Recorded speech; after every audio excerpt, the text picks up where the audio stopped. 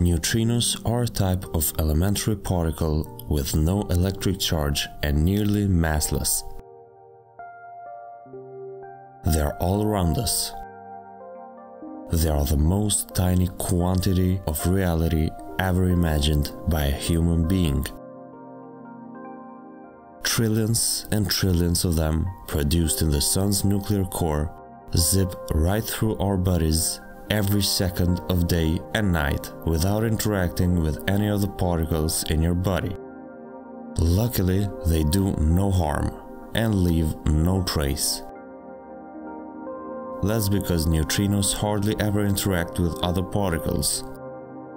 A typical neutrino can traverse the Earth or even a light year's worth of lead without bumping into an atom.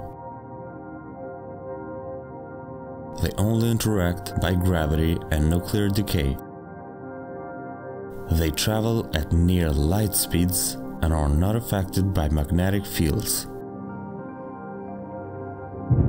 Born from violent astrophysical events like exploding stars and gamma-ray bursts, they are fantastically abundant in the universe, but notoriously difficult to pin down. But why are scientists looking for neutrinos anyway? In short, it's because they hold clues about the events and processes that created them. Events that researchers are slowly trying to piece together. Neutrinos tell us a tremendous amount about how the universe is created and held together.